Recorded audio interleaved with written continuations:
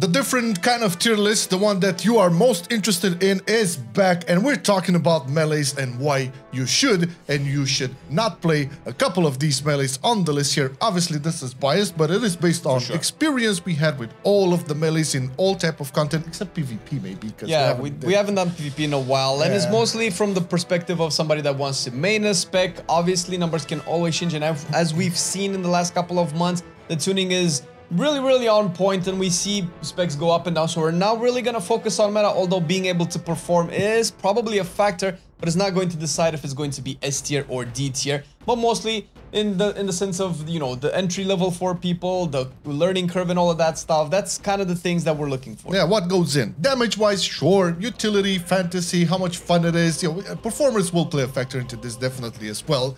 And if you like this type of content, make sure to hit that subscribe, because listen, you don't really want to miss on the videos we do over here. Like, we do daily videos on World of Warcraft covering a whole range of topics. So click that subscribe, because a lot of you aren't subscribed to the channel, and hit that notification bell as well. This is really important because it will let you know, not in an intrusive way, but will let you know that, hey, there's a new video out. Oh, for sure. Definitely. And you'll be supporting the channel. Yeah, all right. And also let us know in the comments how you feel. In general. Okay, Arms Warrior. Now, Arms Warrior is, I have a love and hate relationship with Arms Warrior. I get through cycles with it. Sometimes I just feel the need to play a melee that, you know, isn't just and it has that more, you know, tacticality to it and a little bit more thought into it. Yeah. But then you have that lust for, you know, just going in. Well, to be fair, with Arms, you do go at the beginning of the pack when you have all of the cooldowns. And the big difference between Arms and obviously the, you know, the Elephant in the Room Fury is that with Arms you explode more, but far less often. But it is fun, and it does have a lot of tools that actually make Arms really good spec to play, something that other people don't have. For instance, you have a Die by the Sword, which is like 100% parry. You can taunt and Die by the Sword. You can do stuff. You can spell reflect a lot. For sure. The abilities and stuff. Yeah, you definitely have the tools to do good and survive in a lot of scenarios. It's just, I don't think it's everybody's cake, Arms Warrior. Especially because you have to understand, once you get into Arms Warrior, you really have to pay attention to your weapon swing, which is a big factor into playing this. And for me, as much as I understand and respect that as a baked-in mechanic you have to be aware of, I feel it's a little bit outdated. I mean, Arms can be a tactical, more planned out melee spec without that weapon swing thingy being baked into there. On that note, I'm gonna let you decide where you want to place this. I think Arms is a solid B tier. It does have a lot of damage. It's struggling right now because we're talking about performance. In Rage, you're probably gonna struggle a little bit, and outside of cooldowns, it's a little bit bland. And like you mentioned, the weapon swing timer, if you need to know when range is coming in, because if you just spend rage like you would with, let's say, Fury, for instance, you're just gonna starve yourself to death and you're gonna lose out on damage, which is not something that is it's especially told to you once you pick up the spec, and you might figure out, like, okay, what am I doing wrong? I'm just pressing all the buttons, I'm spending all my rage, and yeah, that's probably why we won't rank Arms too high up for new players, but it is a very good spec. Yeah, it's definitely in the you should try it out, okay? It's not 100% you should play, but definitely should try it out. Assassination Rogue. Now, Assassination Rogue definitely needs some love. However, it's not the worst it's ever been. The new talent point system, well, it's not really that new, but the all new talent system from Dragonflight made the spec way better, and you have access to a lot more stuff going around. Now, the fantasy of Assassination Rogue is still there. You still have, you know, lots of bleed damage and poison damage and stuff. You still have like Giga Burst. You'll do super well in single target situations. Obviously, there's always the talk about being a little bit gimped in AoE, although we do have Tyler, who's playing Assassination Rogue and is like pumping in keys. So you can make it work in keys if you enjoy that type of playstyle. Being a rogue, you have access to all of the nice things a rogue can bring to the table, so there's no argument there. It fulfills the fantasy. It tends to be a little bit more complicated in the rotation. Not complicated, but just maintaining a lot of stuff and making sure that everything is lined up perfectly. For some people, maybe that's a drawback. I know I like it a lot, but again, the rewards you get when you like play perfectly in an AoE environment, just not like up to par, especially when you have competition on the same class with Subtlety and Outlaw. And for this specific reasoning, I'm gonna place this into A tier. I would have placed it into S tier if that rework were to be announced. Sure. But since I know you like Assassination, I think I know you like Assassination. Yeah, because you always mention Assassination is like your go-to I think it's one of the easier rogue specs to get into as a new player. You think so, but you should try it out now. It's not that easy anymore. Well, I guess I'm wrong then. Yeah, no, I mean, I would find it much easier to play Subtlety than Assassination, to be fair. Fair enough. Okay, Outlaw, still in my department of interest here. Now, this is by no surprise, I'm going to place it into S tier. If you want to play a rogue spec that basically kind of has it all, this is the spec for you. I think what could potentially be a little bit worrisome is the amount of buttons you have to press and the amount of things you have to be aware of. But as opposed to Assassination, the things you have to be aware of aren't directly placed on a target or on targets. Okay, you maybe have between the eyes debuff, but that's about it. In rest, you just have to be aware of what dice you roll, of, you know, maintaining your slice and dice, you know, being able to like react to all of the procs and making sure like when things go and line up perfectly, then you make the most out of it. That being said, it's very bombastic, it's very dynamic. You don't have a dull moment ever playing Outlaw Rogue. There's always something to press, always something to do. You have access. This is like the most cooldown reduction spec. This is how the Outlaw spec works. You just have cooldown reduction baked into everything, so you have access to all of the beautiful tools and toys for Outlaw almost all of the time. This is why it's a little bit personal subjective, but it's so fun and it's so engaging, and it still can perform really well. This is another thing. It's a performer in all capacity. So S tier. You have nothing to say about it. You're a pirate. Yeah, that's it. Okay, survival, that's your department.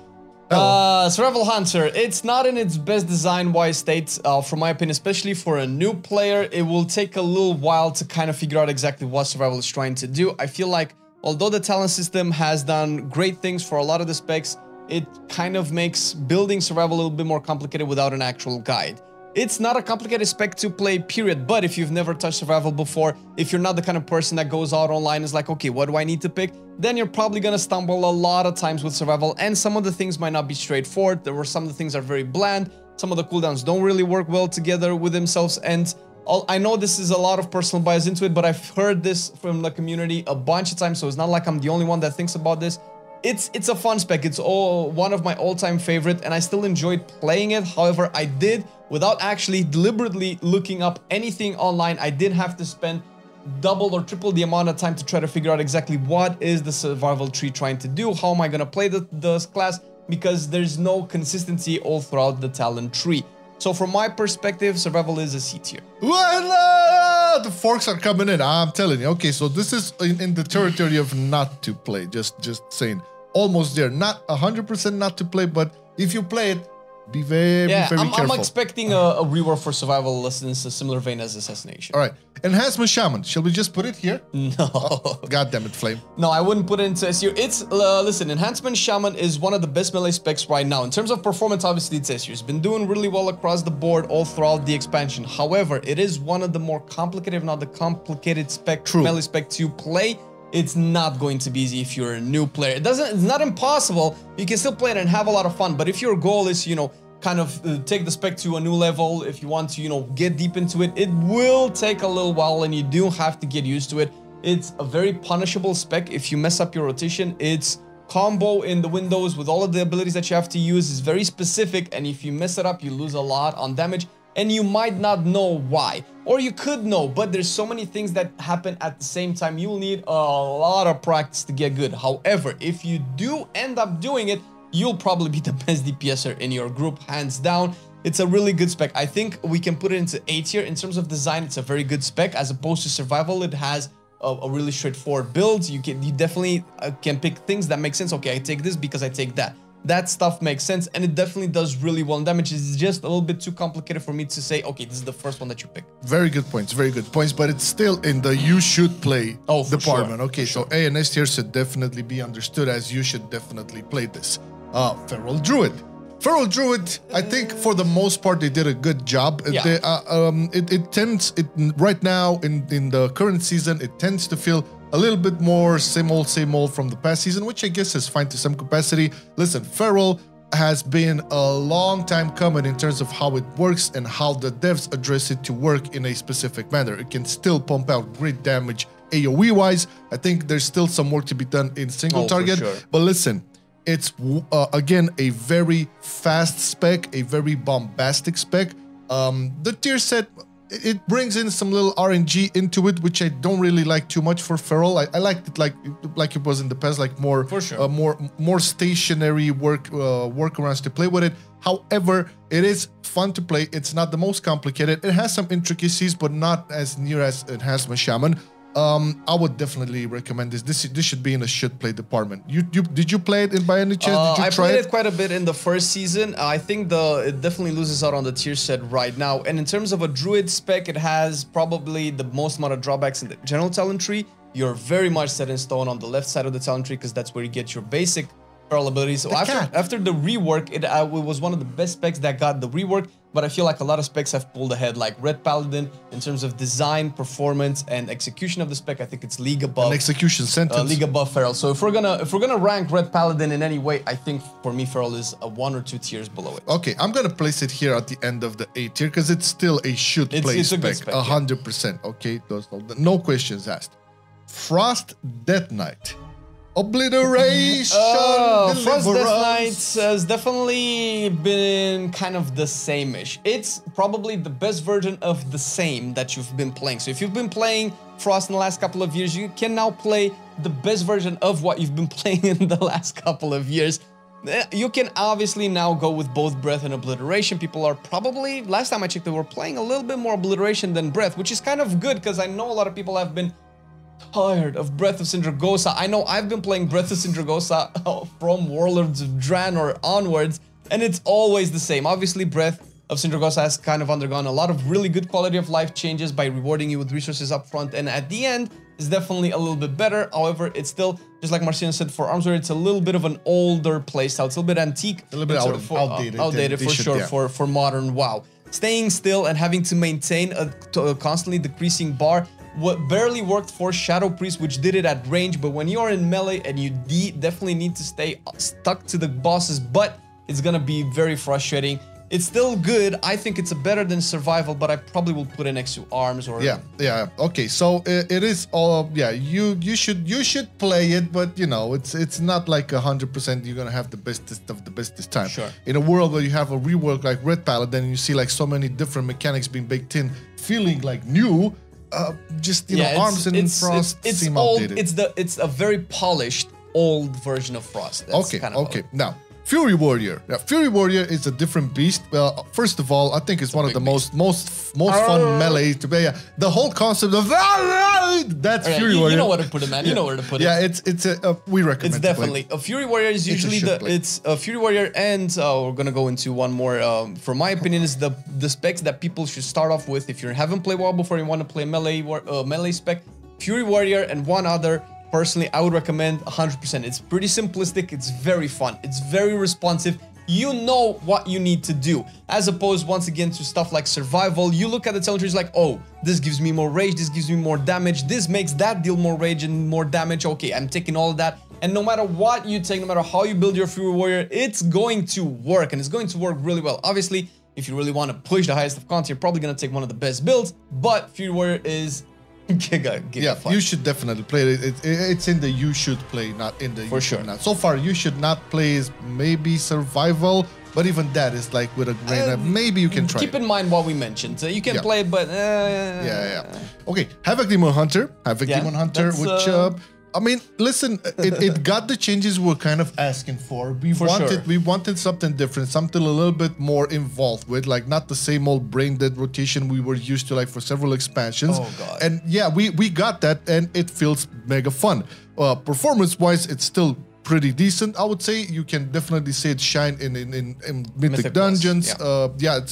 It's there. I mean, you can also see it shine in the raid, not as much as some other melees, but if you decide to play a Havoc Demon Hunter, you will definitely have a good time because it's fun. Oh, for sure.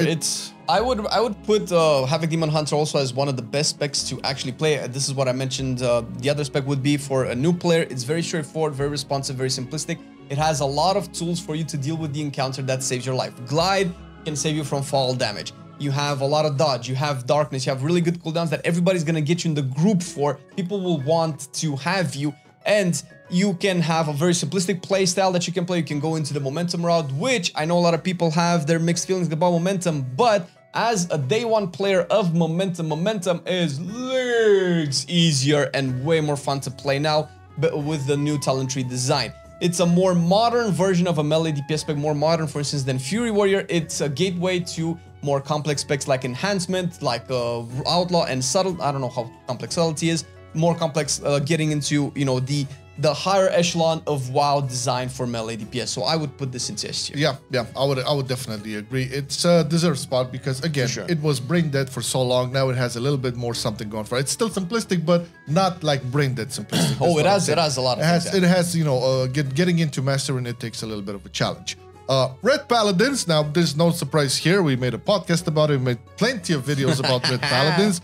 Especially after the rework. This is hands down one of the best melees to play, like in terms of everything you want. You want to have fun, you want to be useful, you want to feel, you know, you're part of a group and actually make a difference. You want to deal damage, off heal, CC. The Red Paladin kind of has it all. Granted, I guess the drawback, if you like really want to go into pushing a lot and feeling stronger, you're not going to feel as strong as the expansion goes, at least as the season goes along, since Red doesn't really quote-unquote scale that well with the current stats. It's kind of favoring, so you're gonna have a lot of specs taken. I think it's already been taken out by a lot of melees in the raid, but that's kind of like at the super high echelon. And we talked about this over the course of Dragonflight, and I, as somebody who's dabbled into all of the melees in Dragonflight, coming from beta all the way up until now, I can, with hand on my heart, I can definitely say that Red is probably the best. It's the best. I say now the best melee spec designed in terms of actual design. Both in the general class tree for a paladin, you want to feel like a paladin, you definitely have your options there. You don't feel like you have to sacrifice a lot like Feral would from the general talent tree. And in terms of the actual playstyle, you have really cool playstyles on different sides of the talent, and you can build into them with really cool and fun abilities. It's not complicated, and it definitely takes what you know, the parts of the simplistic that, you know, Fury would bring with a little bit of complex stuff that you would probably find into Outlaw and other rogue specs. I feel like Red is probably one of the best specs. It has its intricacies, but it's definitely a lot easier to get into nowadays, and it's very, very less punished. So you can really fuck up your rotation, and it's not going to be that bad overall. Obviously, if you're going to mid-max, then yeah, you're going to feel it. Next, Subtlety Rogue. Gotta love Subtlety Rogue, but I do understand not everybody enjoys the playstyle with having some specific abilities only accessible through stealth. I know I've read this through the years on our sub-rogue guides and sub-rogue discussions. Not everybody understands it, or not everybody just enjoys that playstyle. However, if you can get past that, and it's basically not complicated at all, it isn't a hard spec. It's actually a very easy spec, and it's a very rewarding spec. One of the best specs to like have access, like similar to Outlaw, but in a very niche way. It has access to burst a lot of the times. It's useful as fuck because Shadow Dance will allow a lot of cool things to happen. Like specifically, you know, cheap shots from stealth being one of the things that are very useful for subtlety, specifically if you want to like do a lot of CCs in your dungeon or something bad happens around. But really, the fantasy of just going into the shadows and starting to deal a lot, and using like secret technique and seeing that clone also hit for like trillions of damages and stuff. Granted, I will say the rotation, at least the openers, kind of like got a little bit more complicated nowadays with the new tier set and all of that. It is something you have to get involved with a bit and study to get right. But after that, it's a really fun spec. I will not place it into S tier this time. I'm gonna put it into A tier because I understand why some people are not attracted to its specific. There's also a good incentive to actually play subtlety right now, because I might be mistaken, but I think it's probably the best performing melee spec, period. Definitely in dungeons. I'm not 100% sure on raids, but it's the best melee spec. Dungeons, I've seen that it's breaking meters. Like AoE damage is insane. Unholy Death Knight. What a beast. Unholy Death Knight. I love Unholy Death Knight. It's been going through a roller coaster throughout the Dragonflight and throughout the last couple of years in terms of its design, because it almost has these short moments where it like breaks the meta and it's like, oh my god, Unholy's over, and then it kind of really dies down and it comes back and then it goes down, and it's kind of like that. Now, this is in terms of performance, viability, and all of that. If that's something that you're cool with, okay. It's not particularly a complicated spec, but it's not as easy going in, and you might have to work your head a little bit around how all of the resources work, how you're timing your cooldowns, how you're aligning all of them, how you're controlling your pets. So it takes a little bit to get into it. However, I feel like if you can play Unholy, if you can understand Unholy, you can understand any other melee spec in the game. It's not as hard to play as Enhancement, for instance, but it might take a little while to go into the talent tree and kind of figure things out. And pets are something else that you need to keep in mind of, and how you control them, because sometimes they can bug out. However, I feel like Unholy can reward a new player with a lot of tools that can help you with a lot of mechanics, similar to Red Paladin. I don't know if it's safe to say that you cannot be punished, but you can come back from a lot of things. You can immune stuns with Icebound. You can immune knockbacks and pushbacks and any kind of slows with Death's Advance. Yeah. You can grip stuff to you if you're ever going to play out in the outer world, or if you want just something in melee to hit. You can heal yourself. You can bring defensives to everybody. It has a lot of the things for you to be self-reliant and, you know, start to learn the game. So I would put this around 8 tierish. I don't know where you see Unholy. Definitely 8 tier. Definitely 8 tier. Yeah, I mean, all of the things you said, they're valid. I would just want to add that it's not as punishable anymore. So like the old way you would think about Unholy is like, okay, make sure you're managing your resources properly. That's still there. But in terms of like the cooldown alignment, it's like basically just go for it and you'll be fine. Just go. Zug zug. Yeah. As opposed to like how it was in the past. All right. Windwalker Monk, the last on the list. Now, if you followed us on this channel, you kind of know we were always like big fans of Windwalker Monk. For sure. Regardless of its performance, we kind of loved it and always rooted for the spec. Now, the spec gave us a reason to like try it out once again, specifically with the new talents, because I think Monk was one of the best talent builds, bringing back all of the cool stuff from the past. And this is like really, obviously you can talk about performance. Okay, they're not doing that great in single target. No, I've seen monks doing great in single target. They're doing they're very now. Very respectable damage as well. AoE, there was always this flavor. I think since like the beginning of Shadowlands and stuff, was like, sure, AoE is like a super niche thing for Windwalkers, but aside from what everybody has the perception of when it comes to Windwalker Monks, this is a cool aspect to play. Oh, it is. The fantasy, the mechanics, the access to abilities, the mobility, and all of the cooldowns and spells and thematics of it, it just makes it one of the best to try it. Okay, it used to be more complicated in the past. It's way easier now with the new talent introduced in Dragonflight, so you can opt in for an easier time playing, so you don't have to be stressed out with everything that's happening right now. But I feel I would recommend this one. This should be in a should play. It's definitely a good spec, and for one particular reason, I would probably put it into S tier. Is that if Monk is a class that pulls you to it, I think the best thing that I came out with Monk is that you just have all of the toys. Yeah, all of the toys that were cool to play, as opposed to other specs that kind of get some weird cooldowns. Monk seems to get all of the fun stuff that it used to have over the years, and you're just gonna have a lot of fun. And it's really hard not to do a lot of damage, which is something that you're probably gonna be interested in. Plus, Monk, similar to Death Knight, has a lot of abilities and tools that let you handle the encounters, handle the terrain, and handle what's happening around with teleporting around, putting Rings of Peace, immuning damage, or executing stuff. It's really, really fun. Yeah, definitely recommend. So in just a conclusion here, like the melee specs from A and S are definitely should play, okay? In the B tier, we have Arms and Frost, which is still should play, but with a little bit of a grain of salt. Like you kind of need to keep in mind a couple of things that are not particularly obvious, and you might not, enjoy it as much as, SNA maybe. Yeah, and even Survival, we didn't place it into D tier as in you should not play this. It's very close to you should not play this. However, there are a lot of folks who still enjoyed the spec, and there's still good things about it. I just feel we keep it in there and probably move it into a should play once they get their shit in order and make it work. It has potential to be one of the better melee DPS specs. It has a range of utilities that let you deal with a lot of stuff out in the world, and a melee hunter brings a lot of value to a team. But when you're in a world that has Red Paladin, Fury Warrior, Windwalker, you have to put a little bit of a gap between there's a world out there with this melee specs which will happen and take the spot for survival hunters.